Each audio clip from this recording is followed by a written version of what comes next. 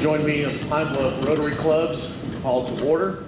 We do have several visitors with us today. Leadership Pine Bluff, we surely appreciate you being here. If you could stand so the clubs could recognize you, please.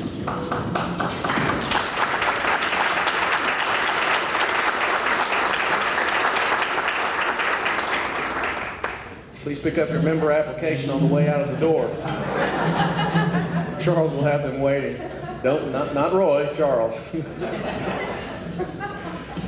We also do have some distinguished guests with us today sitting at our head table. I'd like to take this time real quick to recognize them.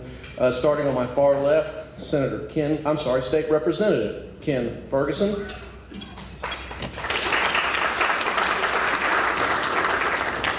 Pine Bluff Mayor, the Honorable Debbie Hollingsworth. Dr. Arthur L. Hunt, Jr., who will be our speaker, and Reverend Turner will be introducing him later. Of course, Reverend Jesse Turner, here on my left.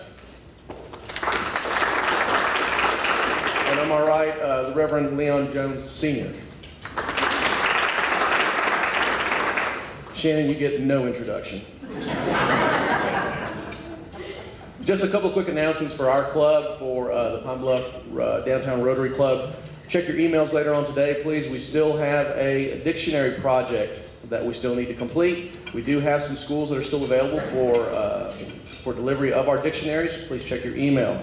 Also, for both clubs, not next week, but the following week, the 26th of this month, which will be the last Tuesday of the month, we will have another joint meeting. It will be Farmers Appreciation Day. Please make plans to attend. We do have the Arkansas Secretary of Agriculture, Wes Ward, coming down to speak to us. So we would love to have all of you back. This is, I think, the way Rotary should look every week. So thank you all for being here. At this time, I'm going to turn it over to President Shannon Smith. Yes, my name again is Shannon Smith. I'm the president of the West Pine Bluff Club, and I'd like to thank all of y'all for coming today and hearing this wonderful message we have today. I'd like to warn y'all, Leadership Pine Bluff, watch Ann. You'll end up being here with me. Do we have any special guests, Roy? I know there's just my sons out there that visiting. No? Okay. Just got one quick announcement. I am still hunting for sponsorship and a member of the Pine Bluff Club to come join the polar bear plunge with me this week. So I'll either take your money or take your Charles McGee. Okay. All right. I will put him down. Next week, our speaker will be State Representative Vivian Flowers. She'll be coming, and for all y'all board members out here, remember we do have a 1 o'clock board meeting next Thursday.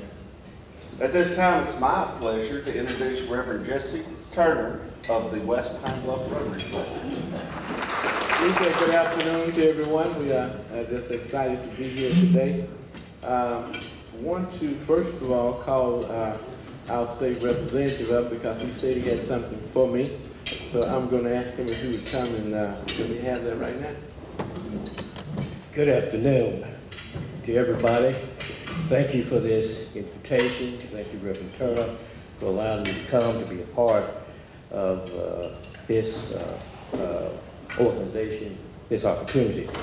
As my pastor would say before he gets up to preach,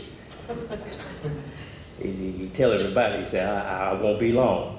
Now, I'm not going to get up to preach, but I'm not going to be long. We're going to get right into this as we sort of commemorate the contributions of Dr. Martin Luther King and the good work that Reverend Turner is doing. This is a citation. Yeah.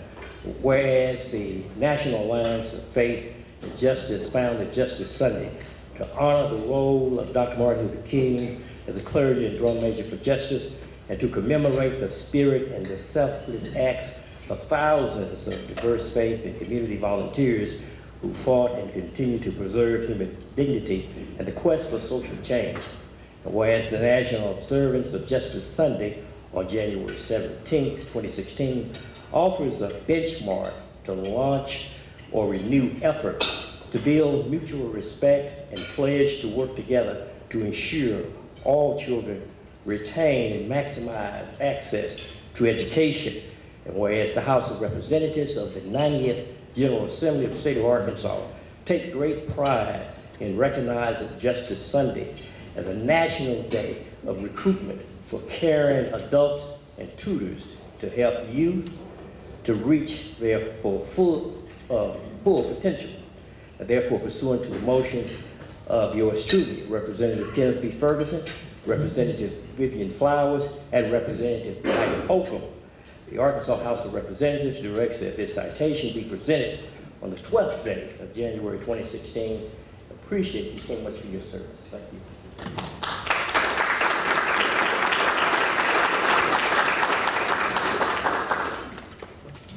We thank our delegation very much, and as best as we can for this citation.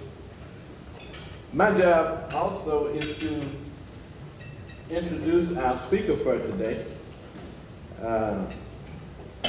Our speaker, and this is, I believe, our 10th time coming together with both Rotary Clubs to kick off the Kingfest activity for this Martin Luther King week.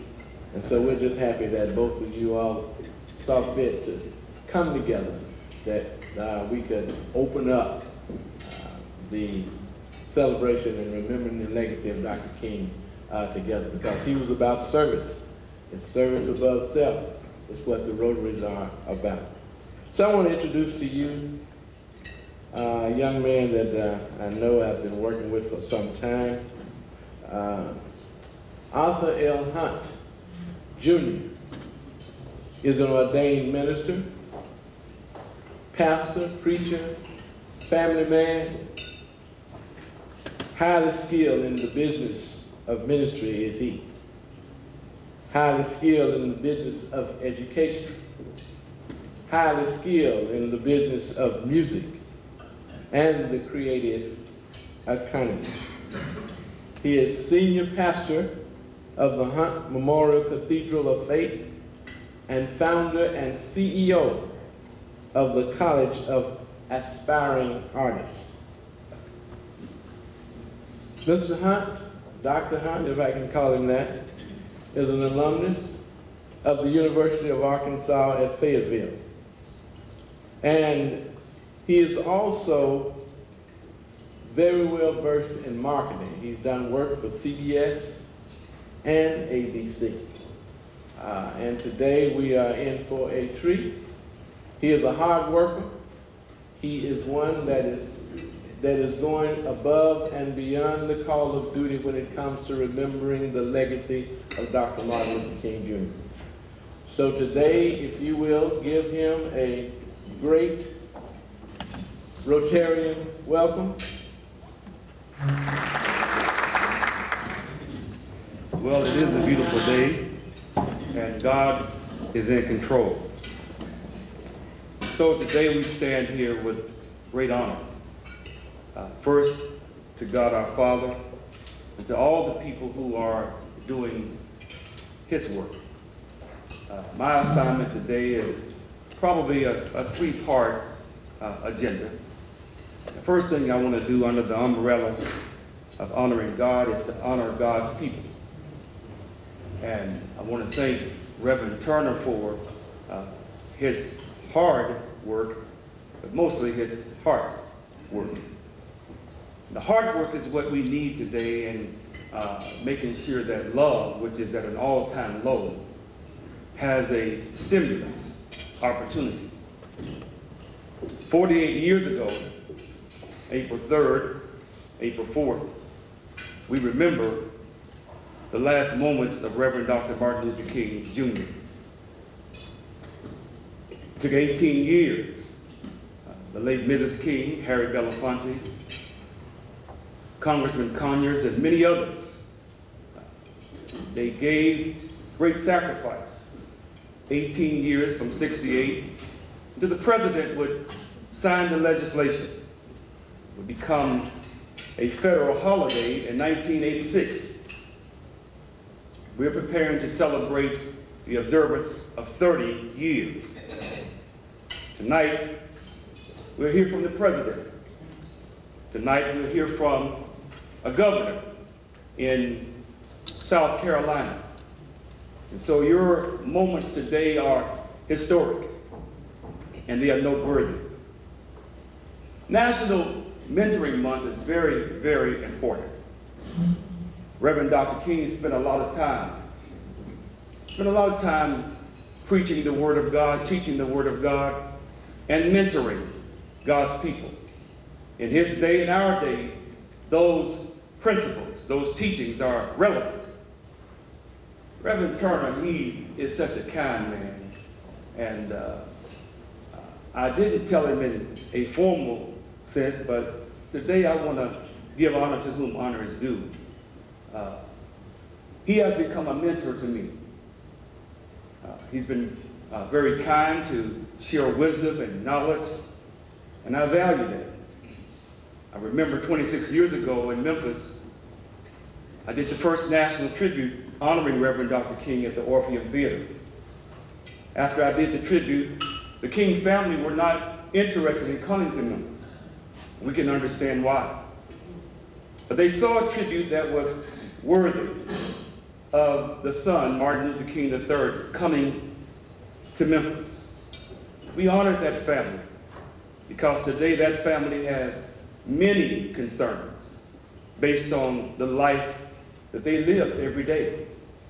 They need our prayers. They need our love. And so the second year, as I was preparing and Martin Luther King III came, I was fortunate to meet the founder of the National Civil Rights Museum. I had worked in marketing, and he was a man that I met, the late, the Honorable Judge De'Armond Bailey. He died last year. And he said to me, Arthur, you've been doing the King holiday in Memphis before we opened the National Civil Rights Museum. Would you do the opening tribute? And so I saw a lot of things over the past 25 years, understanding the spirit of a dreamer, the spirit of one who really has the greater love. And the greater love, as we hear and read in the biblical records, is one who is willing to lay down their lives for a friend. No, it doesn't mean we have to take a bullet, but sometimes we have to put our reputation on the line and say, I'm with that person, or I'm with that group. Rotarians understand how important it is to have brotherly love, but most importantly, let brotherly love continue. So my first assignment today in Pine Bluff, as I look around and understand the demographics and the dynamics of what's going on, there are very positive things that we can attest to. And so I want to pronounce honor these at the head table, those of you who are Rotarians in business, ministerial, those of you who are aspiring and who are on your way to greatness. Honor is very important. And so I honor Reverend Turner as I look at what's happening in Pine Bluff. My father, who would be 85 years old, the late Dr. A.L. Hunt. I hear Pine Bluff had a murder, someone 85 years old. That's a concern. I heard a young girl was murdered. That's a concern. Are we our brothers and sisters keepers? Well, that's a good question to ponder. The first thing I wanted to do was to honor this leader.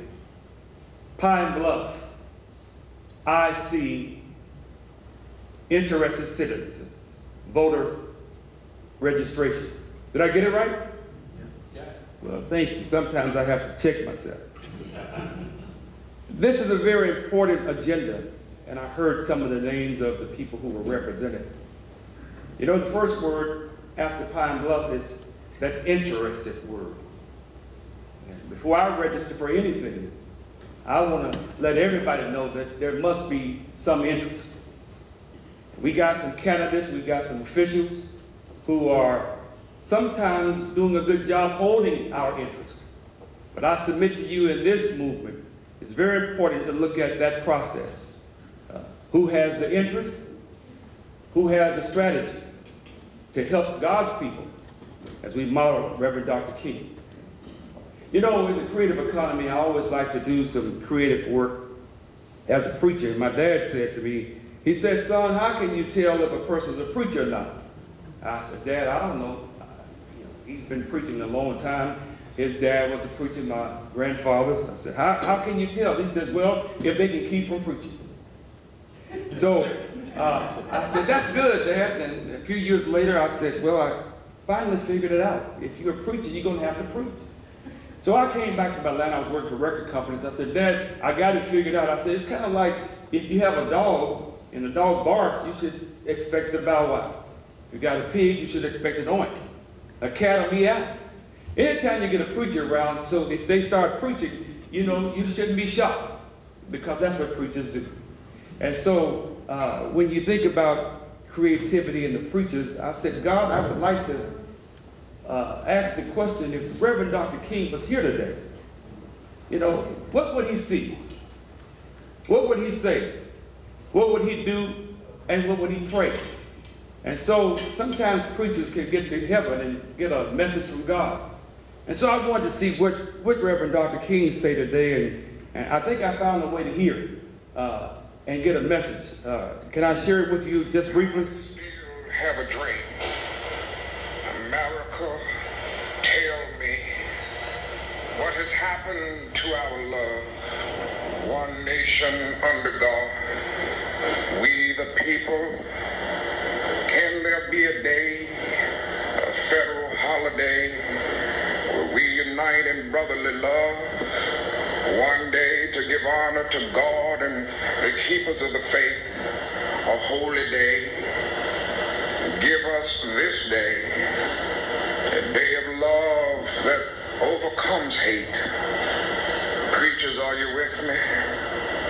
Give us this day, from the Little Rock 9 to the Carolina 9, ensuring that their sacrifices will not be in vain. Give us this day, a historic day, where hundreds and thousands of clergy, state leaders, youth activists, high school and college educators, students, mentors, and institutions will convene at the state capitol, proclaim and pray forward the works for Arkansas, to honor this day as an exclusive celebration. Give us this day, January 18, 2016, the proclamation bracelet rally.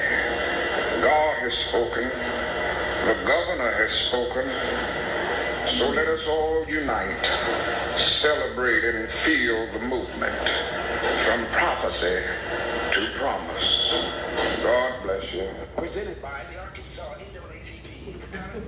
Well, you hear more than the stuff in the bluff. It's coming up. So, but that's a message probably as important as any message that we would hear.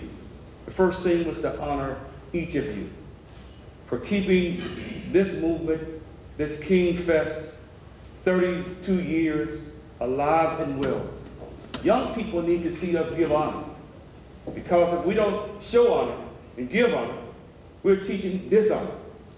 And we have a great need to pump up and to build up honor. Those who came before us, who gave their lives.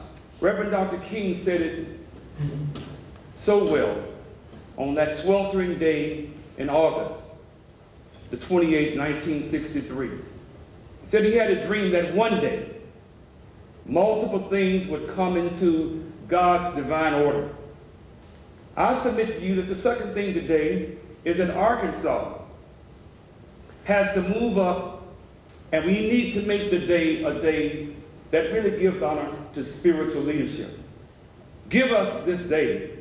Is the day that Reverend Dr. King prophesied. He said he saw a day that we would come together, and we would come together in the spirit of brotherhood. God has spoken this through the biblical records. The governor has spoken on January 6th and previously that there's a day that Arkansas should set aside, and we should give spiritual honor, not just to Reverend Dr. King and those keepers of the faith, but to all of us who are here today, who are holding up the banner of love and nonviolence and human dignity. This is the day that was spoken of. And so I submit to you that this day that's coming, January 18th, and Pine Bluff has a great record of a week leading up to multiple things to strengthen the fiber of this legacy. Arkansas is often, you academics, who understand that we come up last in so many areas of education. The statisticians who can look at other parts of the nation. And here we are today, Arkansas, Mississippi, and Alabama are the three states that are yet to give the exclusive honor.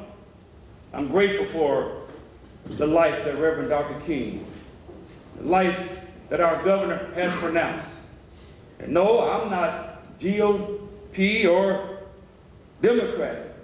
If you want to know my party, I'm GOD.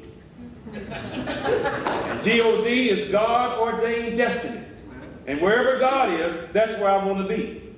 This is a call for action now.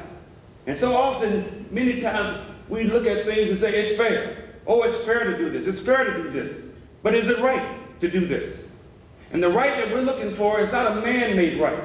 Reverend Dr. King, on his final message, his prophecy, he said the greatness of America is that the right to protest for right. Yes, I've got a right, you've got a right, all God's children got a right, but just because we got a right don't mean that our right is right. Our right is not right unless it's lined up with the biblical order. So whether we're talking about various diversities and principles and things that we want to do, I summon us to look at Reverend Dr. King today in a perspective. Humanity, yes. Civil rights, yes. But biblical rights, the biblical derivatives, were the principles that he left on record to activate. So we want to join the movement. Well, it's mentoring month and I got to go. So that's the third thing. What do you say about a mentor? Who is a mentor? And what does a mentor look like? And what is their major objective? Do you have to be old? Do you have to be highly educated? The story goes, there was a young boy, it was Sunday afternoon, and he was eager to go outside and enjoy the playground and all the amusement in his day.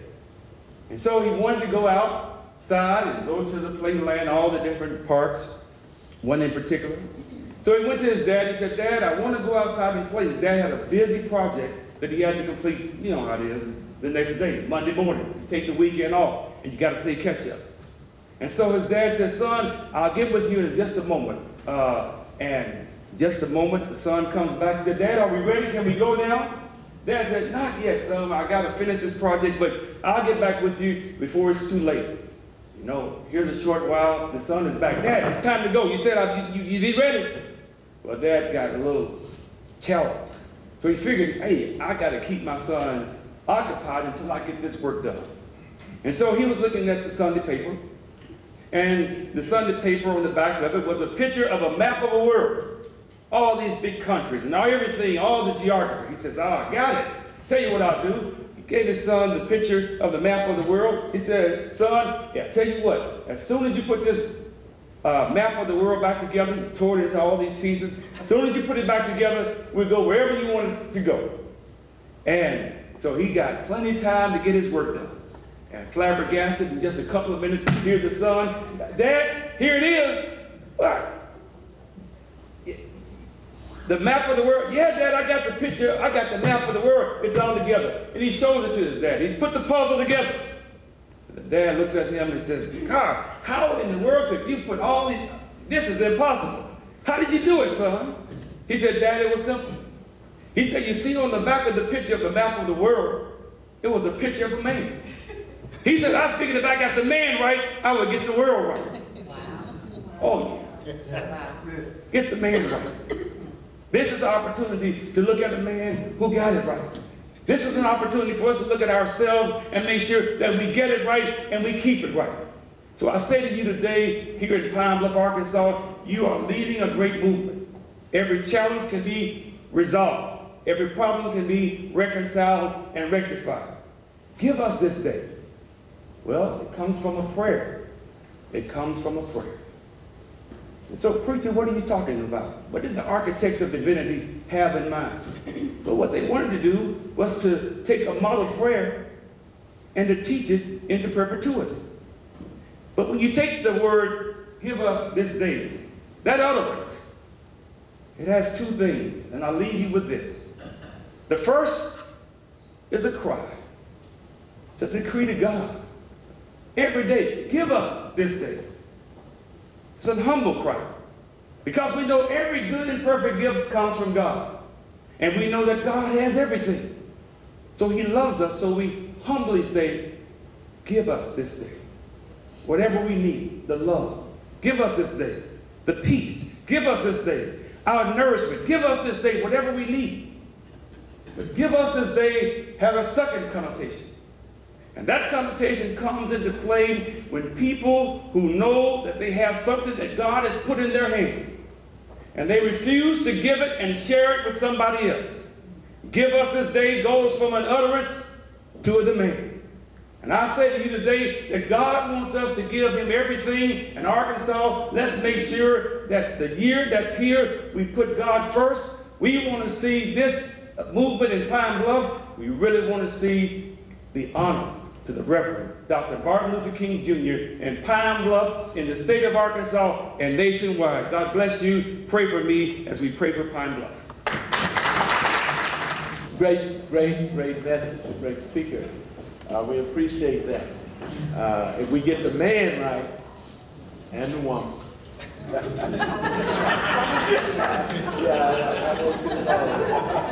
We'll get everything right in this country. Again, we appreciate him for coming and sharing with us. I know there's something I see it's 12:46 according to my watch here. And before we go, I would like for Reverend Jones to give us our benediction and pray us out of here. But I do want to say that as we move through the week, on tomorrow morning we'll be at the Little Theater at Pine Bluff High School. We'll be doing a nonviolent pledge, a boycott against violence for the students there tomorrow starting at 9:30. And then on Thursday, we're going to be at Jack Roby Junior High School. We have gotten a cake where we're going to feed 623 students with a birthday cake. We're having a birthday bash. And there's a young lady that's going to speak to the students as well, named Ashley Tate. Ashley Tate will speak. Then on Friday night, we have a gospel extravaganza. Each year we have this gospel extravaganza that involves young people. We have anywhere from 600 to 700 people there, and 90+% of those people who are there are young folk. Young people that's singing praises to God, that's doing things that is not negative. And we have to uplift our young people. They are not all running around with their pants hanging down, or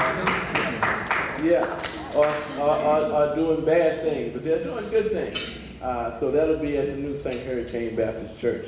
And then on Sunday, the group, as an organization, we're trying to help neighbor to neighbor. We ask you if you would bring a non-perishable item by the Donald Mills building between the hours of 10 to 2 on Saturday, that we might be able to help replenish neighbor to neighbor and the Salvation Army, because we know that with Thanksgiving and Christmas, they have used up a lot of food. And so we're trying to use our Young King team to give them some community service work to get food back into the pantry of these two organizations. And then on Sunday night, we have Chris Massingale, who will be our speaker. He'll be at the Bethany Chapel Missionary Baptist Church, 1923 Olive Street. Chris is a very, very good speaker. He is chairman of the Delta Finance Regional Authority. Thank you. Delta Regional Authority. He will be our speaker for that night. And then on Monday, we have the big parade downtown. Come out and be a part of that parade if you would.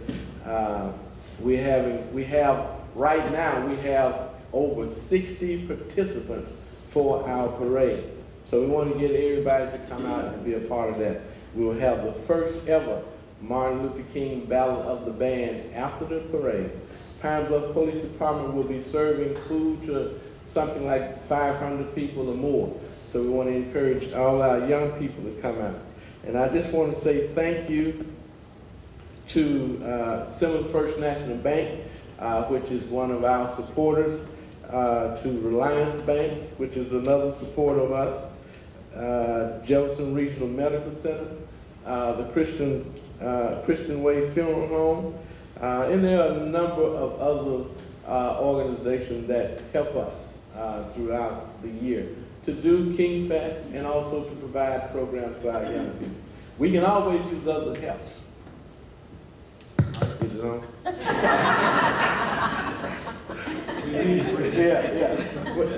If you would like to donate to our organization, we certainly be glad. We are a 501c3 tax-exempt organization, and we use our funding. I don't get a salary. I do it voluntarily. I'm thankful to the railroad, but I don't get a salary except from the railroad. But if you will, we don't use your money to pay my salary. And if you will, feel free to donate something to the Icvr. We'd certainly be happy to receive it. It helps us as we do the work here in the city. Again, thank you for such a great message. Thanks to the mayor for being here today. Thanks to our school board member, Reverend Jones. And so now I'm going to turn it back into the hands of one of these guys. Well, I'll be one of those guys. I'll just take it from here. Thank you so much for attending today. Thank you so much for that talk. It was inspiring. Thank you so much. God bless you. Before we leave, we will ask Reverend Jones if he'll come up and give us our benediction. West Pine Bluff Club this week, State Representative Vivian Flowers. Our club next week, Mary Pringus will be speaking to us. Please make plans to attend. Reverend? That's great, Father. We thank you for this opportunity to fellowship one with another. Thank you for the message that we received from the man of God. Pray your blessing upon us that we may all have a heart of service and honor one to another. In Jesus' name we pray. Amen. Amen. Amen.